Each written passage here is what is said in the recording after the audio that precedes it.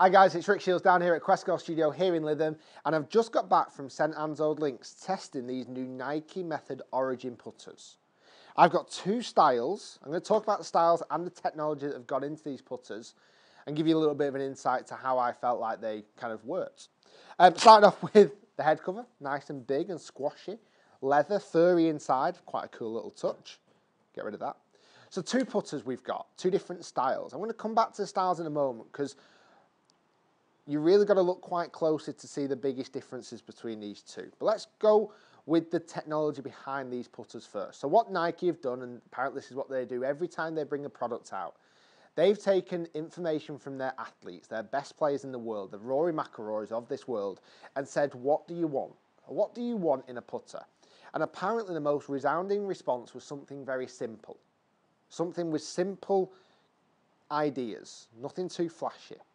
So Nike have taken that and gone, well, I'll tell you what, let's try and make something simple, but pack it full of technology. And apparently that's what they've done.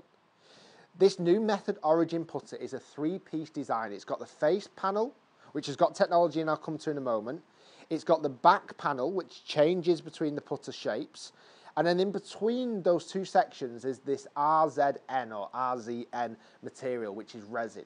Resin they've used in their golf ball, resin that they now use in their putters. And apparently this resin, I've had kind of mixed responses with it. I'll give you a little bit of an idea of how I felt with it. Let me talk about what they're saying first.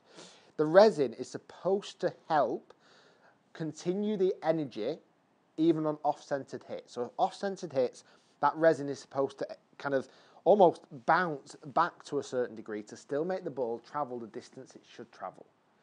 The resin gets thinner the closer to the middle of the face because apparently when you hit more in the middle, it's a softer feel and more of a dampening of the feel. I noticed that. I noticed that quite a lot. For me, I noticed on off-centered hits, it sounded clicky, almost like you were hitting plastic. When it off-centered hits, when I hit towards the toe, which is my tendency, it felt like I was hitting something made of plastic, and I didn't like the sound of it.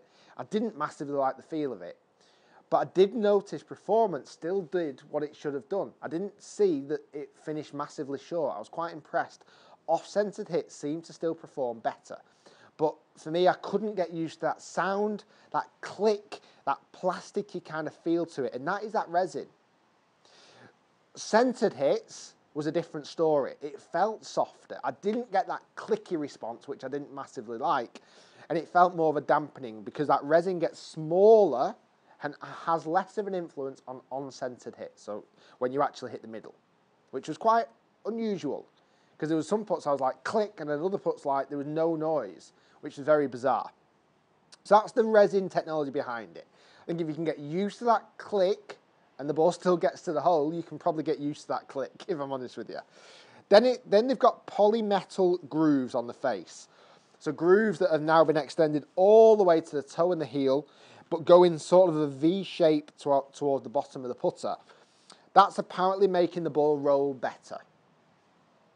Now, again, there was a couple of putts when I was just at St Anne's where I honestly, as soon as I hit it, I never thought it was going to get to the hole.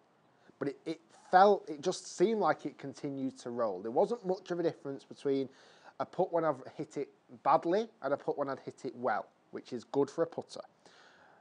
Statement from McIlroy, and obviously McIlroy has his Nike hat on. He says he gets better roll on longer putts. And I could kind of see a little bit of that. I could, honestly. So quite impressed with the performance and the technology behind it. I was quite impressed with that. Moving now into the two different styles. So there's the B1 and the B201. And from the untrained eye, they almost look quite identical. But there are differences. The B101 is very sharp in its edges. Very kind of clean cut.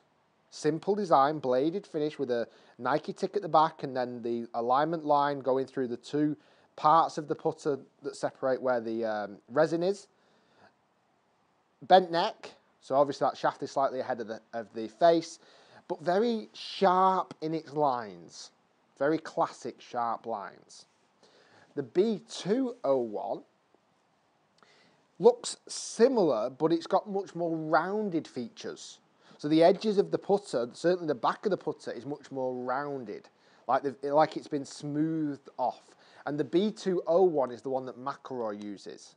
So he said, I want a putter that looks identical to my original putter, but I want it to perform better. And apparently that's what they've kind of tried to make. And honestly, I did see some levels of improvement. I actually was quite impressed. I just hated that click noise when I hit off centre. For me, the one that I liked the look of the best was the B101, the sharper edged. But oddly, I seem to hold more putts with the more rounded shape. But that's just kind of preference. I like the sharpness of the edges because I found it slightly easier to align up. When I've got nice sharp edges, I have a line on my ball and I've got a line across the face as well, across the ball as well. I found all the straight edges very easy to align up. I found the rounded edges not quite as easy. Moving into the different components of the grip as well, quite a nice lambkin grip. It's much thicker at the back of the grip, at the top of the back, it kind of slants backwards. It's quite a thick grip as well. I quite like that. I don't like it to be too thin. That's quite, because I use a thicker grip anyway. But that is a conventional size grip, but it is thicker than standard. And it felt very nice as well. Both of these putters on the Nike chart are suited to a slight arc, so a putting stroke that has a slight arc to it. You know what?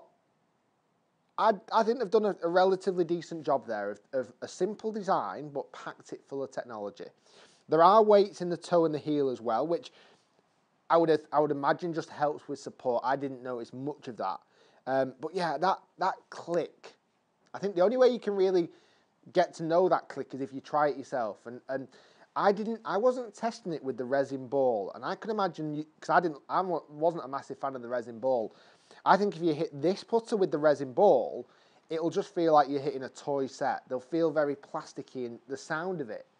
But if it performs, then maybe you can get used to that. Interesting styles, interesting designs. I'm sure there's going to be more models coming out as well. Probably there already is, but these are the only two I've got at the moment. Not bad at all. I think they've done a very clean job on these putters. I think they look very smart as well. Guys, thanks for watching. Hopefully you've enjoyed the video. It's nice to get on the putting green, nice surface at St Anne's Old Links and test some putters. More putter testing will be coming up soon. Now I'm getting slightly better at putting. And that was good. I enjoyed that. Thanks for watching, guys. Do subscribe. What do you think about the new Nike Method putters, Method Origin putters? Have you had a Nike putter before? Would you try one? Would you stick one in the bag? And we'll see you all soon. Thanks for watching and see you next time.